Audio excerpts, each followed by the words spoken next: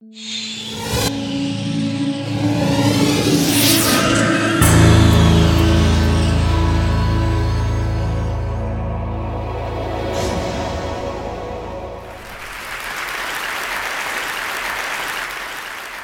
close your eyes and open your hands.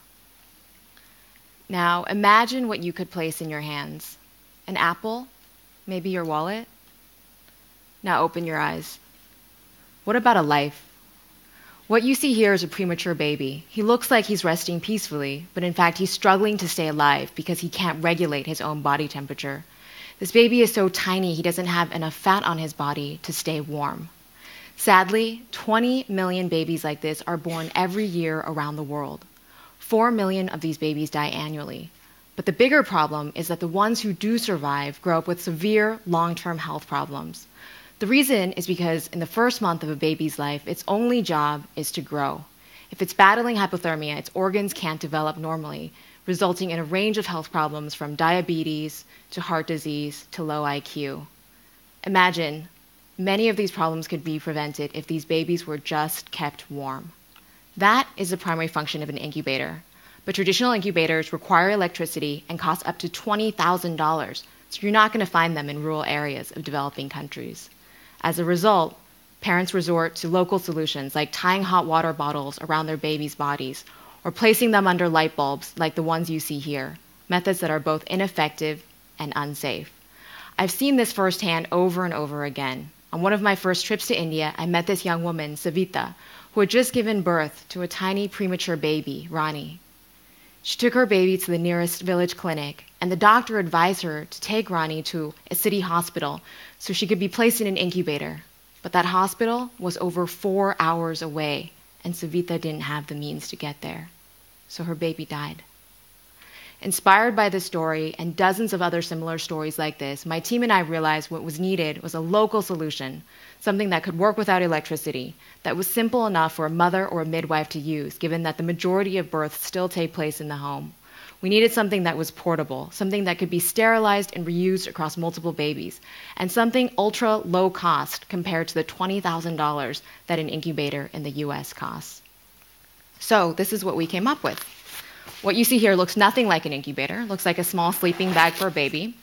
You can open it up completely. It's waterproof. There's no seams inside, so you can sterilize it very easily. But the magic is in this pouch of wax. This is a phase change material. It's a wax-like substance with a melting point of human body temperature, 37 degrees Celsius. You can melt this simply using hot water, and then when it melts, it's able to maintain one constant temperature for 4 to 6 hours at a time, after which you simply reheat the pouch. So you then place it into this little pocket back here, and it creates a warm microenvironment for the baby. Looks simple, but we've reiterated this dozens of times by going into the field to talk to doctors, moms, and clinicians to ensure that this really meets the needs of the local communities. We plan to launch this product in India in 2010, and the target price point will be $25, less than 0.1% of the cost of a traditional incubator. Over the next 5 years, we hope to save the lives of almost 1 million babies, but the longer-term social impact is a reduction in population growth. This seems counterintuitive, but turns out that as infant mortality is reduced, population sizes also decrease because parents don't need to anticipate that their babies are going to die. We hope that the Embrace Infant Warmer and other simple innovations like this represent a new trend for the future of technology. Simple, localized, affordable solutions that have the potential to make huge social impact. In designing this, we followed a few basic principles. We really try to understand the end user, in this case, people like Savita. We try to understand the root of the problem rather than being biased by what already exists. And then we thought of the most simple solution we could to address this problem. In doing this, I believe we can truly bring technology to the masses, and we can save millions of lives through the simple warmth of an embrace.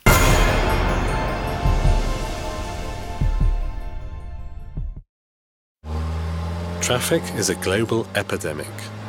US traffic is creating 45% of the world's air pollution. In the UK, time wasted in traffic costs $20 billion a year. Would you pay for cleaner air and a faster commute? Stockholm put it to a vote. I voted for it, yes. I voted for it. I vote for it. We're not old enough to vote. We had to do something in Stockholm to improve the environment and to get a better flow in the traffic. We put a price on taking your car into the central parts of Stockholm, and we call that congestion charges. If you start a system like this and it doesn't work on the first day, then you will be in big trouble. It must be perfect from day one. There are 18 entry gates to the city. Each is equipped with cameras. Pictures are taken of the rear and front license plates. These pictures are sent to a central system that identifies the license plates and makes sure that the right person pays for the right passages. One of the obstacles we overcame was the OCR, the optical character reading of the license plate. We went out to IBM's global organization and the R&D centers and find a very good software we could use. And we managed to implement it in 2 months' time. This is the heart of the system where all images and passages are being processed. Over 99% of all pictures are correctly identified. No, it's nice. This is how it should be all the time. Behind me you can see the traffic, and the clock is 6 p.m. Before we had the congestion charging, the traffic was queuing up at this time of the day. Jag tycker det är en bra idé. I think it's a good idea because I think that we should take care of the environment in the city. The traffic went down with about 22% and the air pollution was about 14% better.